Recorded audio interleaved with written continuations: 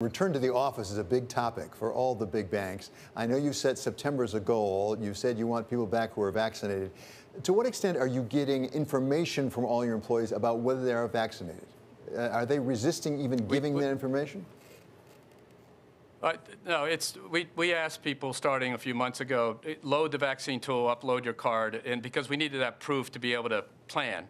And so we have about 75,000 U.S. teammates have loaded in, about 12 or 14,000 outside the United States. And so we're grinding away every day. Another 500,000, 500 or 1,000 or 1,500, are starting the vaccinating process because we can see it initiated because they start to load and then one's completed.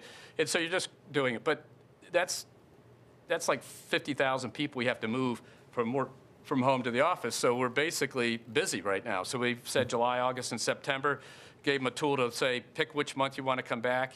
They're picking that, some coming back immediately. And we had a town hall today in person with people. It was wonderful to see some of my colleagues I literally haven't seen since February or March of last year.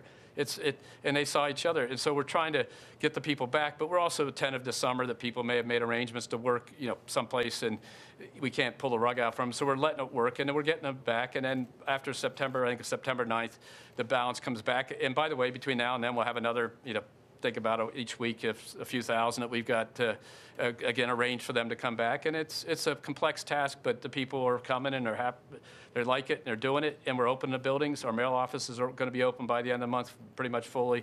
Private bank offices,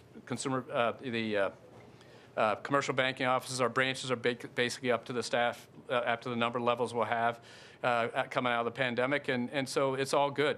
That's helping downtowns. I'm here in Charlotte today, and we need the people to get downtown to keep the restaurants and businesses going. And if they're vaccinated, it's time.